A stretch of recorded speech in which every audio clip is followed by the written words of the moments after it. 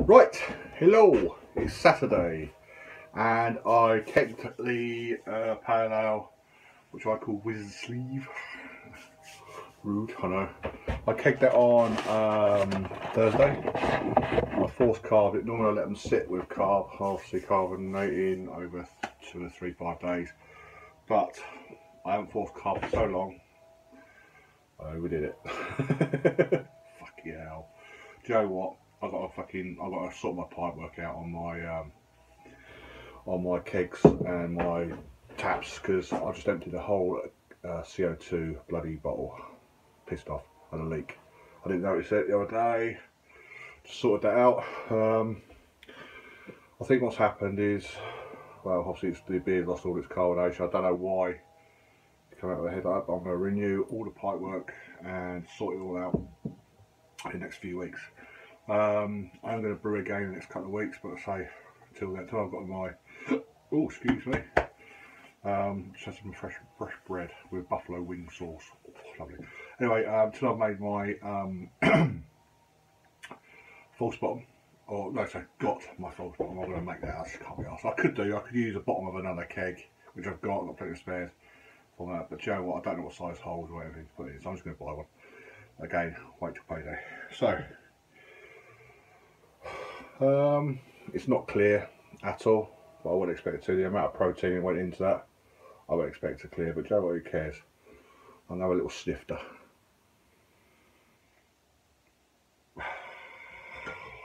Bloody hell.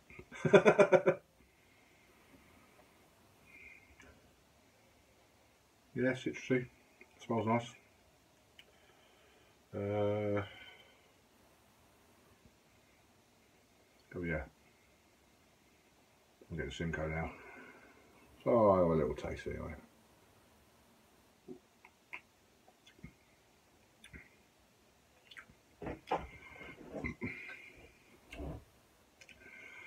Not bitter at all, because I hate bitter pales or IPAs, especially IPAs, because I think the bitterness and the hoppiness is just too much. But obviously a pale ale should nowhere near be as hoppy as an IPA. That is cracking. I like that. I like any beer, but do you know what? That's spot on. That is spot on. That's just got the right amount of hoppies, not bitter at all.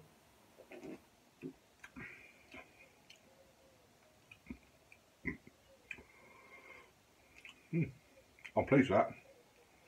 Hopefully it'll get better over the next few days. Whether it'll last a few days. Do you know what? I'm pleased with my little system. Yeah, I've proved the Herm system works, which was always a bit of a who knows. That works well. The only thing that did work well was the false bottom. The mash tun and maintaining the thing, the maintaining temperature, and that was spot on. Great.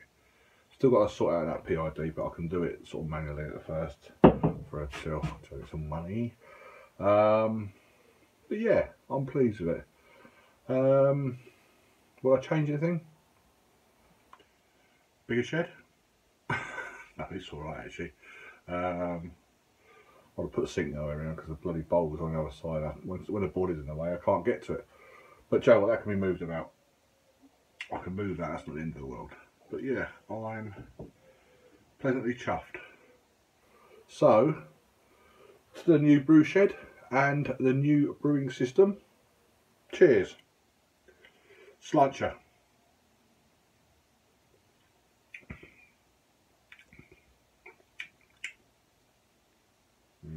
Lovely.